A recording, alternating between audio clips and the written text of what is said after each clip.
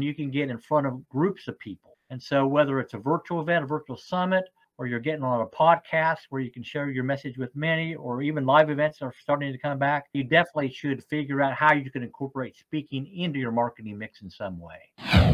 Welcome to the My Future Business Show, where we get you in front of your best audience and keep you there.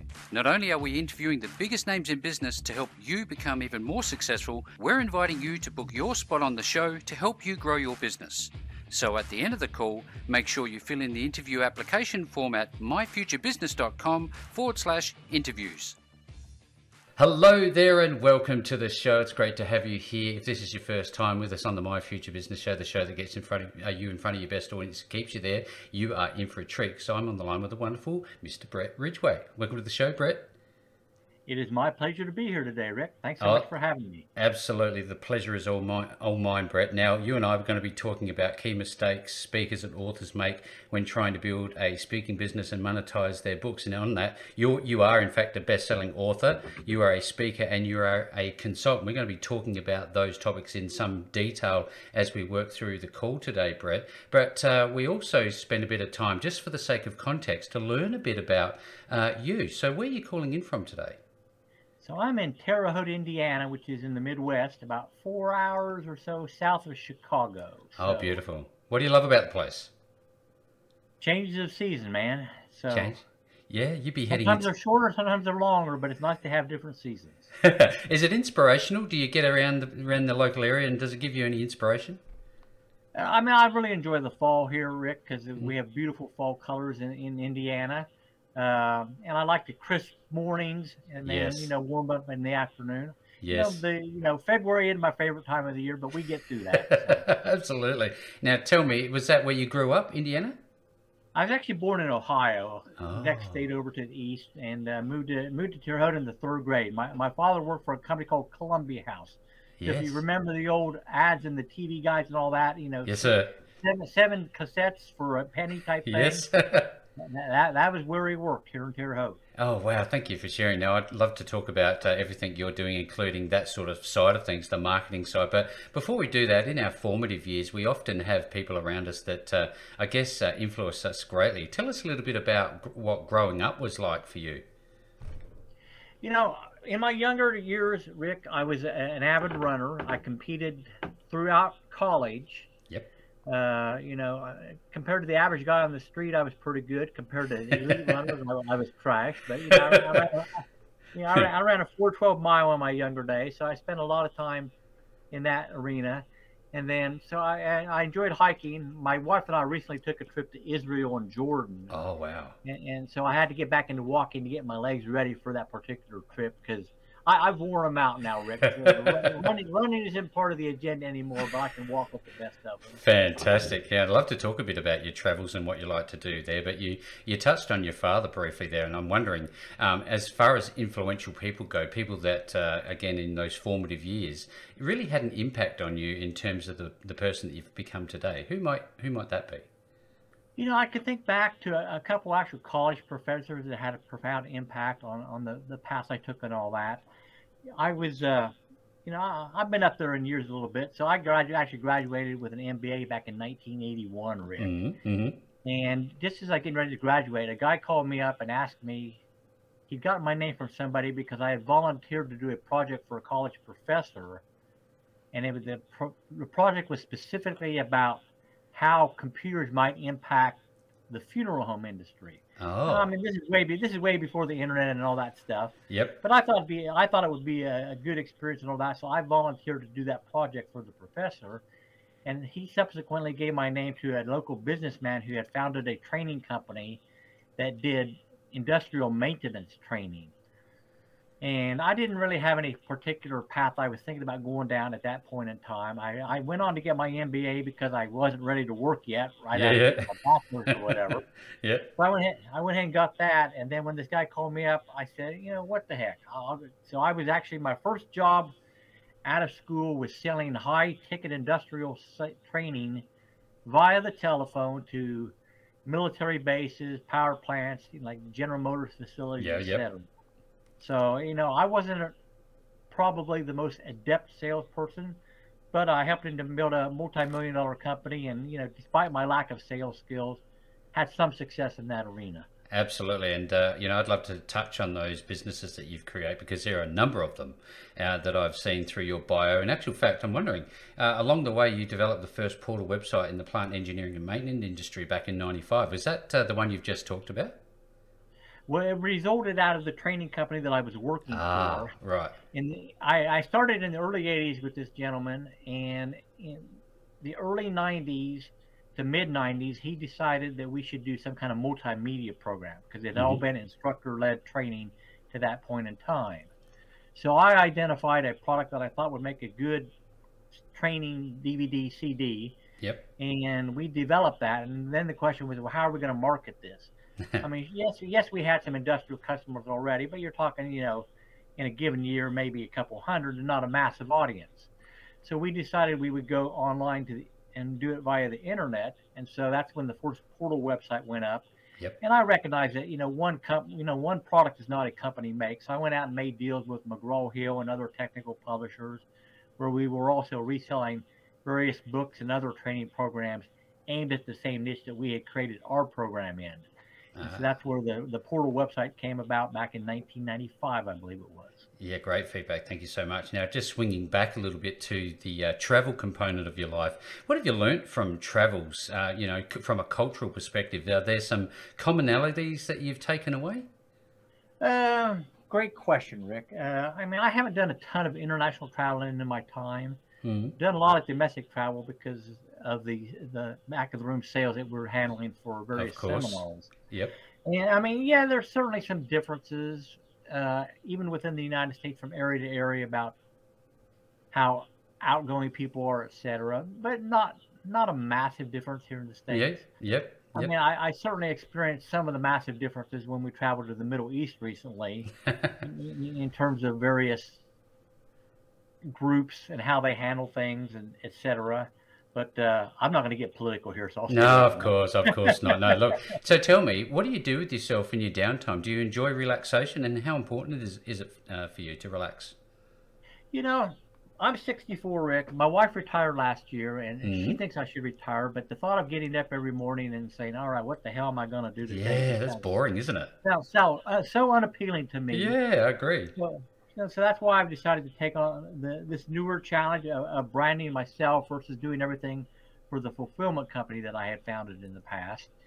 And so I'm pouring a lot of time into work right now, honestly. I mean, I love to walk the dog and I love to hike when I get a chance, but squeezing that in right now has been a little challenging. I bet it has. Tell me about your pets. What sort of dog do you have?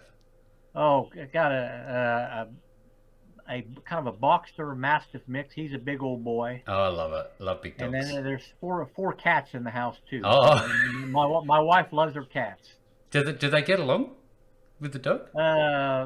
By and large, the cats get along fine with the dog, but they don't get along so fine with each other. Each one wants to be Oh, dominant. of So, course, of course. So, given that you are never retiring because life's too interesting for that sort of thing, do you still find yourself getting up in early in the morning? And what's a daily routine look like for you?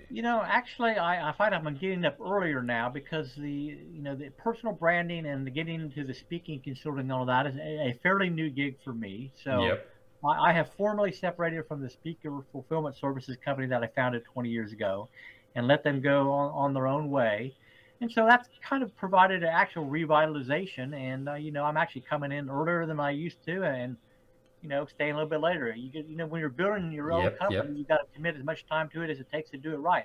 And that isn't Absolutely. always 8 to 5 and, avoiding the weekends and all that. So. Now, I don't know who said it, but somebody prominent said it. Says that it's being an entrepreneur is not all that it's cracked up to be. Because the good part about it is that you're boss, but the bad part about it is that you're also the boss. So, Right. what's that journey taught you thus far?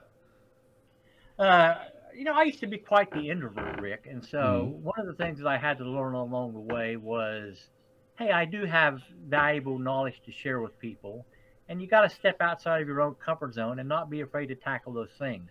So while I was quite happy for 10 or 12 years being the back of the room guy behind the scenes, I realized that I needed to step out up front and get on the stage with those guys that we were providing services for. And so I had to develop I don't know what skills or whatever it is, but the fortitude to get up in front of the room and share what I knew and not just kind of hide behind the scenes, so to speak. You got to walk the walk, don't you? Yes, you do. I noticed that you have a incredible list of people that you've worked with, many of which I've seen speak myself, and I look at them and I think I could never do that. And you mentioned moments ago that you're somewhat of an introvert.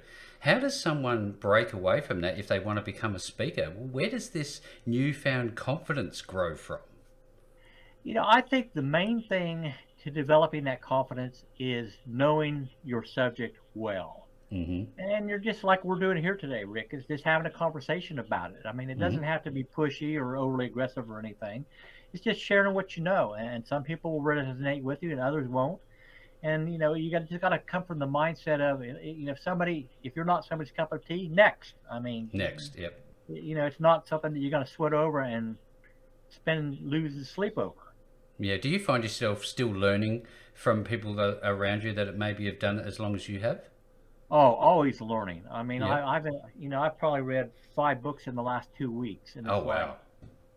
part of this new adventure is continuing to educate yourself, and there are viewpoints that people have that I don't have necessarily, and it's like, yeah, I probably should talk about that in some shape or form because it's valuable knowledge that people need to know. So, yeah, I'm always educating myself about new things coming up and how various people are approaching the topic, whether it's getting gigs or selling from the back of the room or whatever it may be. Do you enjoy audiobooks or are you a hardback type person? I'm a hardback type person. Yeah, absolutely. I love it. So, as an author yourself, I'd love to talk more about your speaking in a moment, but just let's pivot there because I think it's timely. How many books have you actually written? I know you're a bestseller. Tell us a little bit about that background. Well, I've written 7 books, all in I would call the speaker, author, information marketer, event promoter niche. So, anybody in the expert space trying to sell the knowledge that they have is who those various books are aimed at. And Hmm. the first book actually was written about 15 years ago, and it developed out of the back of the room experience where we were providing the back of the room sales support for various internet marketing promoters. And so that first book was actually called View from the Back: 101 Tips for Event Promoters Who Want to Dramatically Increase Their Back of the Room Sales. That led to the second book because we were providing fulfillment services for a lot of those big names in the industry. Hmm. And the second book was the 50 biggest mistakes I see information marketers make. And both of those books are, while they're a good 10 or more years old, they're still very timely in terms of the content of those. Yeah, absolutely. The third book was called 50 Biggest Website Mistakes, and I had a guy who wanted to co-author a book, and so he provided honestly most of the technical content for that, Rick, but Hmm. I did most of the writing to make it clean and all that. And then that led to a book that I did with a guy named Rick Frischman and a business partner called Mistakes Authors Make. And that was the first #1 bestseller. And while the book was co-authored for marketing purposes, I actually did all the Majority. writing, all the writing of the book. Yeah, yeah. But I Because mean, it was fun because we actually launched that one live at an event to try to take it to, #1 status. And it's one of those things where you're either going to have egg on your face or it's going to work. And it's going fortunately, to it worked. work. Now, a lot of people have this aversion to co-authoring. There are times where you won't know all about the topic that you're trying to write about. Is it still a viable option for a new author to co-author? Oh yes, and if somebody's having trouble getting started, think about one of the collaboration books where you're just contributing one chapter to it, Yeah, I've seen them. just to get your feet wet. Yep.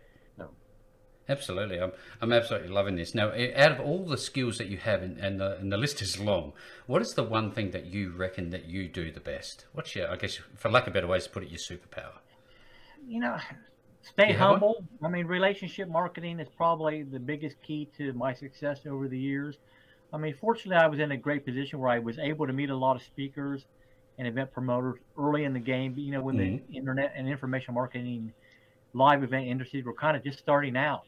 Yep. And so I got a lot of people in my corner early on, and you know, I don't want to sound egotistic or anything, but I No, am no, who no. I am, Yeah, and yeah, yeah. so for whatever reason, right or wrong, it resonated with people, and I'm an honest guy, I got to say, and so I will do whatever is necessary to make something right if something isn't going the way it should be, and just keep moving forward. Thank you very much for the feedback, Brett. I really appreciate it. Now, if anybody, just as an aside, if you want to see some of the caliber, and I'm telling you, there's some pretty big names on this list. If you want to check them out, just so you get some, I guess, a credibility feel. Not that you're going to need one. We're going to be sharing the website link back to Brett and all of his work in a little while. But tell me about some of the companies and brands that you've personally created, Brett. Yeah, so the company that was formed out of the back of the room experience, basically because I put up that first portal website in the plant engineering and maintenance bit. Yep. When some of the speakers found out that we were doing product fulfillment, one of them cornered me at an event and say, "Hey, will you do some fulfillment for me? Because it's not the best use of my time." No. And I'd been thinking about it for a while because it was a natural outgrowth of all the people I had gotten to know in the industry. And so that's when the company Speaker Fulfillment Services was formally put together back in 2003. And it's still going strong today. Now, it's actually in the midst of a rebranding right now because a lot of the clients are no longer people who consider themselves speakers. And so the rebranded name is actually Get Shipped Done for that particular company. Love it. But along the way, there were various sub-brands created under the Speaker Fulfillment Services umbrella, and that included Ship Your Books, which was for fulfillment just of books for authors. Booklets Delivered, which is a print-on-demand service of small booklets for content providers. Yep. Disc Delivered, which did CDs and DVDs on demand in a custom self-mailer. Now, I'll be honest, that industry's largely gone away, Rick, because most people don't use CDs and DVDs anymore. No. But in certain niches, they're still very much used. I mean, for example, in the fitness niche, where people want to pop a DVD into their player and watch it on the big screen TV to work out. We still have some months where thousands of DVDs still ship out in that particular niche. But but by and large, nearly as many as we used to do. Yeah. And then because our fulfillment processes were developed, you can run a lot more than just books through a fulfillment process. Of course. So supplements, Ship My Supplements or Ship Your Supplements was developed, and so just kind of most things in that, again, the speaker, author, information marketer niche were the primary types of products that were run through that particular system. Great feedback. Again, if you're on the call today and you're wanting to learn more about those, we will be sharing the links back to those. Now, let's go and wind back the pages of time a little bit. Tell us a little bit about the late, great Gary Halbert's Hurricane Andrew seminar and how it changed your life. Oh, it was the impetus for everything that developed out of that, because that event he put on as a charity fundraiser for victims of Hurricane Andrew back in 1992 or 3 down in Key West. Time flies, doesn't it? And I was still working for the industrial training company at that time. So the guy who owned that company took me down there to that seminar with him. And that's where I first met, Carl Guiletti and Brad Anton and Ted Nicholas and a lot of the big names at that time. Yes. And that chance meeting of Carl Guiletti at that event led to a joint venture with him where I actually put together his marketing book catalog, classic marketing books, and put it online. And because of that relationship, when he did his first internet marketing super conference in 1999, that's when he called me up and asked me if I'd handle the back of the room sales table for him. Now, I honestly didn't even know what back of the room sales meant at that time. But I hadn't been to Las Vegas before, so it sounded good to me. And so that got us started into the whole business of providing the crew and, in many cases, Rick, more importantly, the merchant account that could handle a large sum of money in a short period of time across multiple speakers as a service that was provided to the information and internet marketing industries. Yeah, so that's where I got to know all the speakers. So. That's very pioneering, cutting edge during that time. That would have been very exciting. Now, again, I'd love to come back to this. I've seen many of the people that you've mentioned on your website who are speakers, and I've seen them live. You've got the likes of Mike Filsane, Ryan Dice, Joe Polish, and the list goes on and on and on. What is it like to work with such high caliber individuals? Well, most of them are pretty well down to earth. I mean, yep. What was great was being behind the scenes. We got to see what they did well, what they didn't do so well, both in terms of the products that they created and how they wrap things together into a product bundle. Now, keep in mind, of course, Rick, that back in the early days of speaker fulfillment services, it was all about the big box package, all about thump value. Yep. So the product, had 10 CDs in it, 10 DVDs, 3 big manuals, and it was all about thump. Well, that day by and large is entirely gone. I mean, you Mm. see a few products now that have a few components in them, but most of the industry has gone to digital delivery for the majority of their content. Yep. And so, the business had to shift over the years. And so we started going after more authors and just handling the book fulfillment because books aren't going away. Hmm. So we still ship, thousands of books per month and had to transition to also doing, things like, swag kits for people. So if you're putting on a live event and you want to reward your attendees, or you have a membership program, coaching program where people are paying you high ticket and you want to stay in front of them, then you send them some swag, whether it's t-shirts, mugs, journals, Merch. books, whatever, just something to keep your name in front of them. A good colleague of mine is a guy named Armin Morn, and I don't know if you run across Armin before or not, but he has Hmm. the longest running internet coaching program in the industry, been going for 20 years or whatever, and has Yep. hundreds of people paying him a significant sum of money monthly to be in his coaching program. Well, obviously, because he's teaching internet marketing, the majority of the content is delivered online. Online. Yep. But he recognizes the value of being in front of them physically in some form. So he sends them an actual physical magazine once per month with various articles of interest in that particular niche. And that's a good reminder to his audience about the value that he continues to bring them and why they should remain a member. So, Ah, yes. diving into the digital only pond is a very dangerous game to play for a speaker or an information marketer. And this is why I was going to ask you about different pillars for different reasons.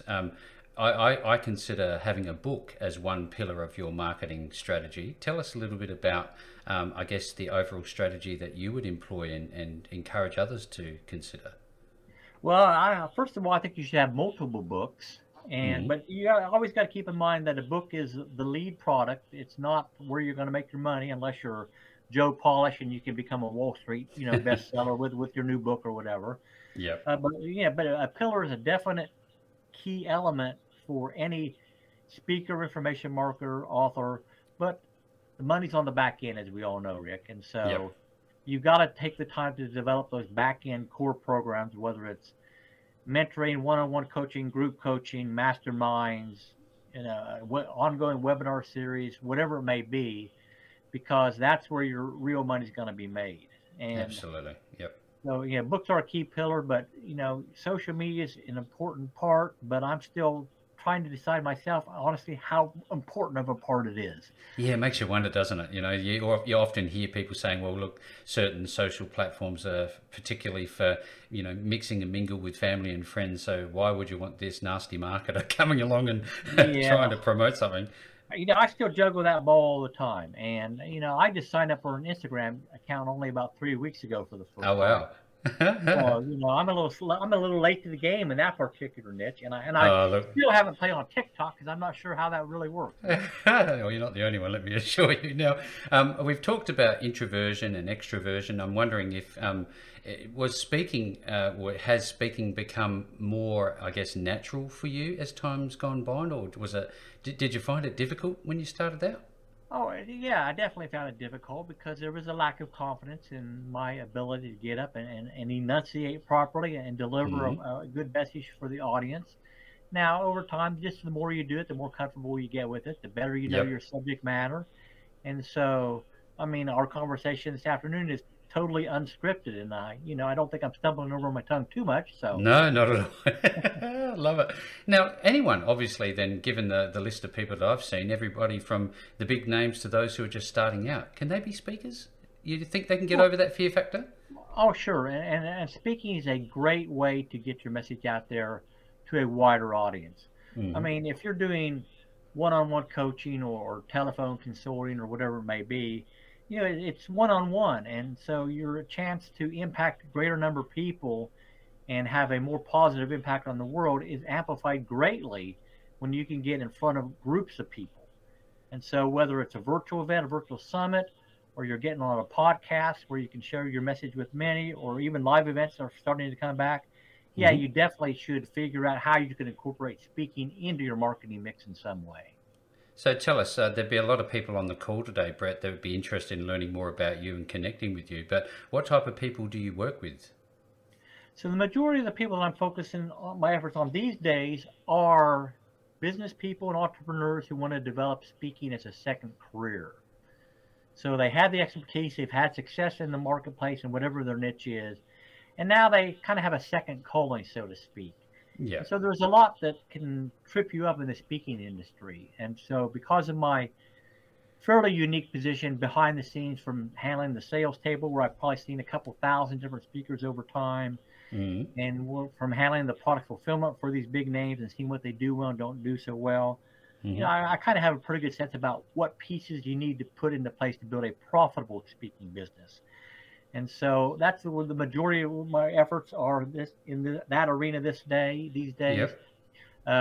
But I also love talking about books and mistakes authors make and all that. So if somebody is an author and they want to learn what not to do, I'm quite comfortable speaking about that also.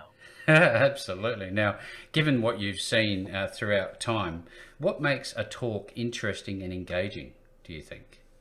Well, Storytelling? the key 100% is storytelling. I mean, people relate to stories, and so the Hmm. more stories you can incorporate from your personal experience into your talk, where there's a valid lesson associated with the story, obviously, then the better off you are. I mean, years ago, I was at an event, Rick, and I sat and watched a friend of mine get carted away in the ambulance, Oh. and it was, everybody was nervous and scared for him. But I looked over and saw the event promoter on the side, and he was probably more scared than most because that guy getting carted away in the ambulance was scheduled to be his next speaker on his agenda. So Oh. he's sitting there, oh my God, what am I going to do? I have a big empty slot in my agenda now. I don't want to tap dance for 90 minutes to keep people occupied. So that's where the concept I call the back pocket speech comes into play. And if you're a speaker at an event, you can come up and offer a second talk, Oh, of course. then that provides great value for the promoter and makes you a hero. So that's a story that I try to incorporate into when I'm speaking about the speaking industry because I've seen it from personal experience. Yeah, fantastic. I wonder, I've sat and let's just use Ryan Dice again for an example. I was sat there and I felt intuitively that he was reading the room and he would change tack midway through I guess, somewhat of a very structured presentation to actually, I guess, follow that feeling of the crowd. How important is intuition and being able to shift gears and do that sort of thing? I think it's fairly important. The key is to develop some interactivity into your presentation, whether it's, audience polls or whatever. I Hmm. mean, I like to do a little icebreaker at the beginning of my stage presentations because of my back of the room experience. I actually have everybody stand up and turn the face to the back of the room and tell them I'm more comfortable talking to them that way because I'm more used to seeing the back of their heads than the front of them at an event. But I think storytelling is critical, and I think having some type of interactivity so that there's some type of response is critical. I mean, yeah, I think you need to be able to read the room to some extent. I'm not going to say that it's a craft that I've mastered fully myself, honestly, Rick, but I do think it's important. What I think is more important, honestly, is doing your homework in advance of an event and figuring out what the demographics of your audience are as much as possible. Yep. I mean, whether it's a corporate speaking event, finding out who the movers and shakers are going to be at the event, and finding out what their key pain points are so that you can work them into your talk in some form, or whether it's a multi-speaker event, doing your homework up front as to who else is speaking at that event, what are they talking about, if they're selling from the platform, what's their price point, etc. I mean, I was at an event a few years ago where the guy had 3 speakers all about copywriting. Now, Ugh. while copywriting is a valuable subject, if you were the third speaker on that topic, your chances of selling anything from the back of the room were about 0 because they'd already been there, done that, heard that, and they weren't interested in anything more about copywriting. So Yeah, do your absolutely. homework. Do your homework. Great feedback. I wonder, is there a place for humor? Say again? Is there a place for humor in speaking? Yeah, oh, definitely. And I'm not the greatest humorist, certainly. Me But neither. that's why I try to use that icebreaker I mentioned at the beginning to kind of, build a little rapport or whatever. I mean, I think you got to be very careful with humor. And if you're a speaker, be very careful not to, how do you say it, use the same joke that somebody else on the platform has already used. And I've seen it before. Oh I yeah. mean, if you're a hit and run speaker, then you don't have a chance to really gauge the audience, see what they're reacting to, not reacting to, see what other speakers are talking about. I mean, if you get into that situation, like I mentioned, where you're the third speaker on a given topic, you're in massive trouble. You're done, aren't you? Absolutely. Now, I'd love to mention Russell Brunson. He talked about back of room rush and having that story that I guess takes them to that point where they just cannot resist rushing to the back of the stage. Now, how does that come about? Well, I think a good presentation should be 80 to 85% content and no more than 10 to 15% close. Mm. And you've really got to establish rapport throughout. I mean, I've seen speakers, Rick, who had great rapport, but when you got down to really truly analyzing the content they delivered, there wasn't much there. Not much And there. so while they initially sold well from the back of the room, you had tremendous refund rates because people realized, there really isn't content here. Yeah, he got me hyped and excited for a minute, but they didn't, after it was all said and done, they didn't really see the value long term other than that temporary high that they got.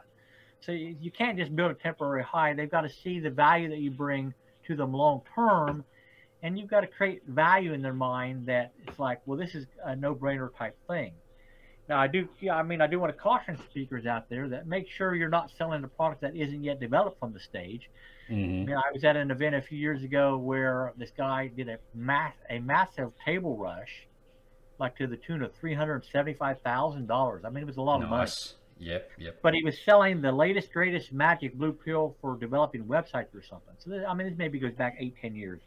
Yep. And as it turned out, the product wasn't fully developed and then developed some kind of bug that they couldn't fix. Oh. So they had to refund every penny of $375,000. Oh, no. I mean, it was a massive blow to their credibility, and it, hurt the promoter like hell. I bet it did. Yep. Giving back half of $375,000 is a major pain in the pocketbook. That's a bad day, isn't it? For sure. Yeah, that's a bad day. Now, I wonder, do you have a favorite book yourself? Oh, good question. There's so many. I just read Joe Polish's new book. Yep. What's in it for them? I don't know. If you haven't read that, I would recommend it fully. I think it will become, quote, the Bible about relationship marketing, because I think relationship marketing is the biggest key to business success. It's the people you know and the people that know you that will really propel your career ahead in whatever your field is. Yeah, those fantastic. Relationships, and you've got to nurture them, and you got to come in with a humble, what can I do for you attitude, and not about what can you do for me. Yeah, absolutely. Great sage feedback there. Now, I'm wondering, do you have pen to paper at the moment? Are you writing any more books? I actually have a book that is at the publisher right now in manuscript form. Started the process today to get all the final pieces in place. It's called How to Build a Profitable Speaking Business. 21 tips for entrepreneurs who want to dramatically, or who want to take their speaking business to the next level. And it will come out sometime, hopefully early next year. I'm pushing them to speed up as much as possible, but they've got their timelines they need to work on, so I need to respect that, obviously. Absolutely. And probably mid next year is when it'll actually come out, but it is what it is. I will push it along as best I can.